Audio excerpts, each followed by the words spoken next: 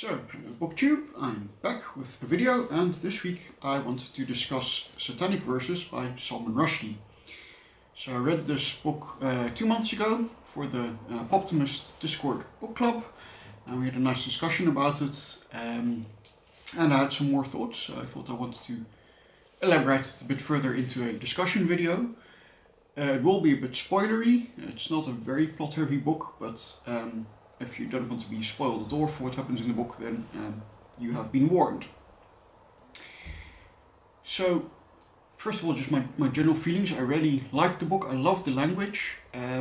Rushdie really has a grasp for kind of giving the right sounds to all the characters and to really kind of changing the voice of the narration to really fit these characters, which I really loved. At the same time, he is a bit hard to read. I think he likes his run-on sentences and he's like squishing words together to kind of give the right flavor to the text, but also it makes it hard to read, I guess, especially if you're not a native speaker. My biggest criticism of the book was that the different plot points, and there's a number of different scenes and subplots that never really seem to get tied together, or it's not really clear what the link is. And there's the Imam subplot, which kind of fits into the theme, but it's only like a couple of pages and isn't tied into the rest of the story at all. And you kind of wonder why it's there, excepting to like specifically poke fun at Khomeini, who it's obviously parodying. So you're not entirely sure what the point of that is compared to the rest of the story. And that, of course, ties into the huge controversy that this book is known for. Controversy is maybe the wrong word, but the very negative reaction it received in some places. And I haven't done enough research to really meaningfully comment about that, so I'm going to stay in my lane and not say too much more about it, except to point out that when a religious leader who is also a dictator of a large country which is involved in all kinds of political turmoil at the time decides to take certain actions, maybe we shouldn't just take him at face value when he says what the reasons for those actions are, especially not when he's being personally parodied or made fun of in the book he's condemning.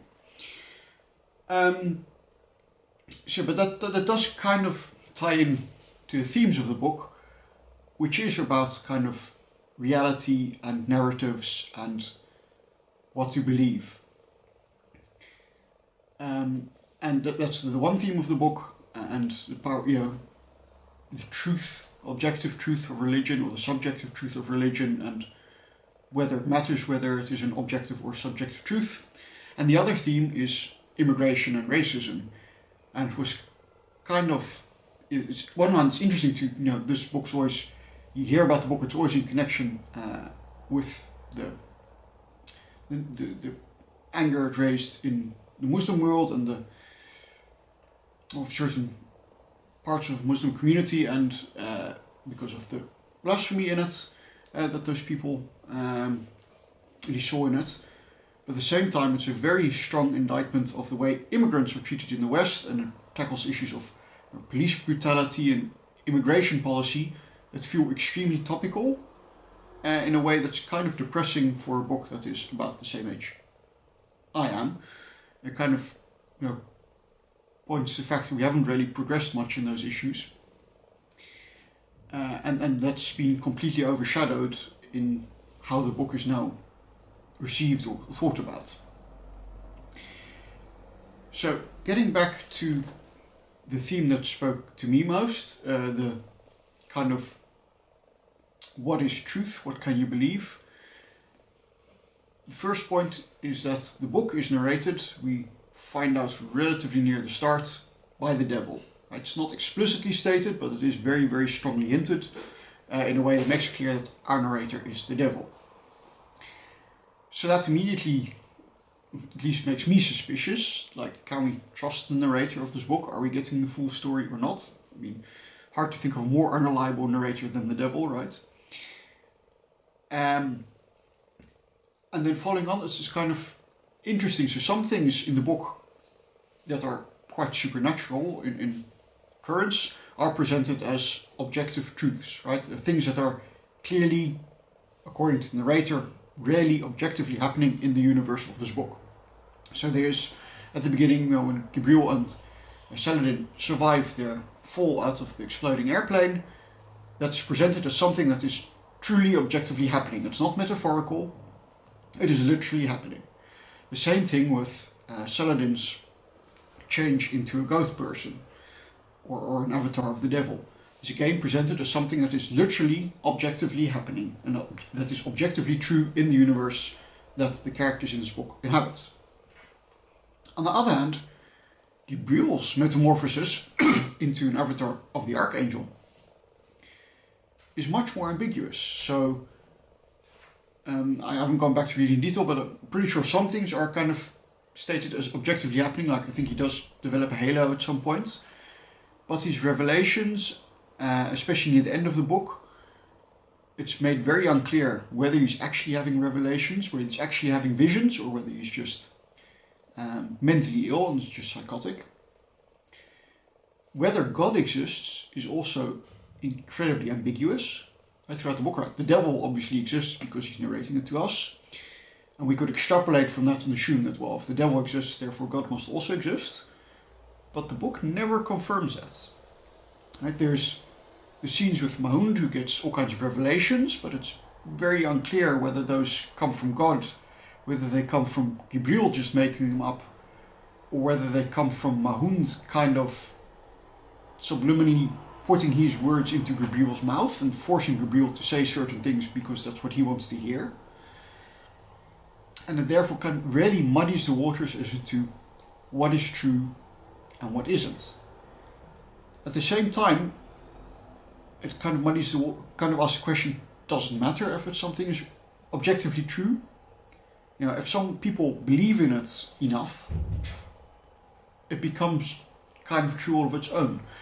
So we have the demonization of immigrants, and immigrants turning into animals, other kinds of strange creatures, because of the power of the xenophobes creating this narrative about immigrants, which in the book is presented as something that's objectively happening.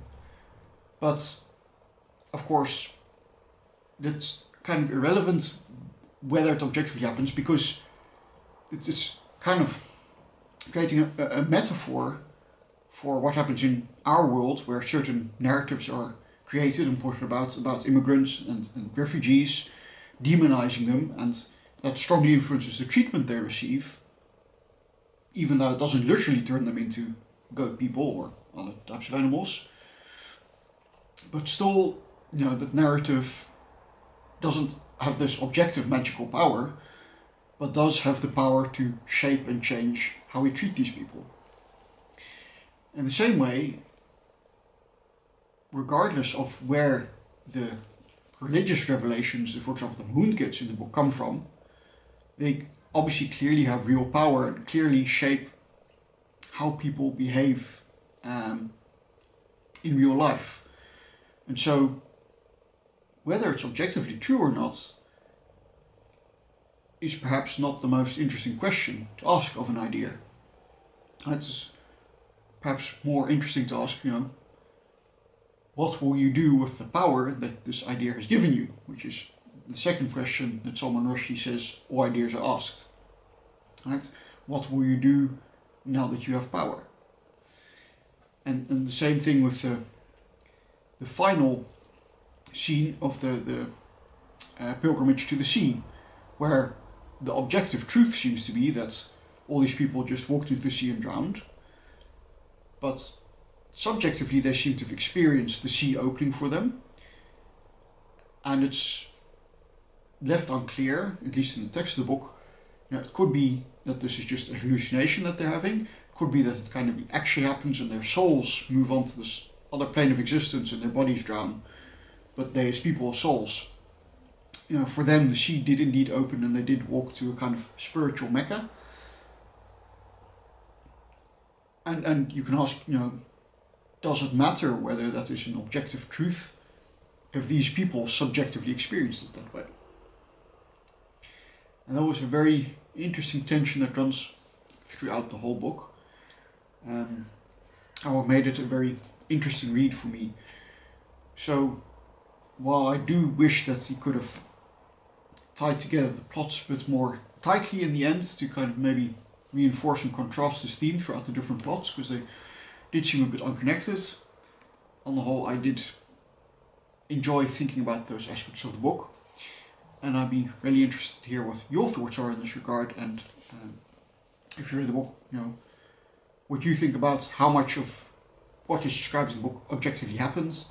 Can we trust the narrator or not? And in how far does it matter whether ideas that motivate people to take real actions in the world, whether they are objectively true or not? Or should we perhaps judge ideas more by the outcomes they cause and what actions they cause people to take, rather than whether we can historically confirm that certain things happened? Yeah, so let me know your thoughts in the comments, and hope to see you again next time. Bye bye.